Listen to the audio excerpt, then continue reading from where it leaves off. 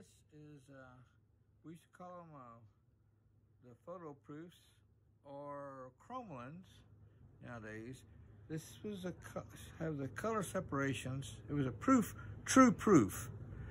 If the colors match, this is your 4 colors, and you can see it lists the colors up there put together. So you can look at this and say, yes, that color is right. Let's go to print. Let's print it. But this is what the printer is going to print this, would send this image for you to okay it. And so somehow I ended up with one. So this is a proof from the original Red Dragon box set. Yeah, it's a proof from the original Red Dragon box set. I don't know how I got it, but anyway, I ended up with it. So before the box set was ever made? And these registration marks, yeah. It shows you where to register these each.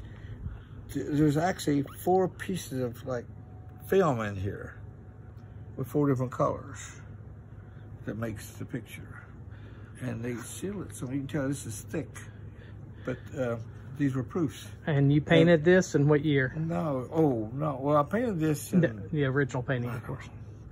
83 maybe, and or 82 maybe. But yeah, this. I mean, I did the painting. Then they did make this. If this is a go, approved.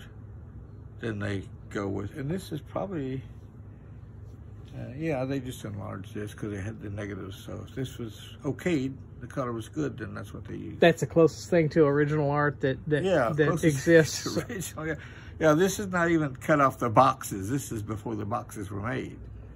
Okay. Amazing.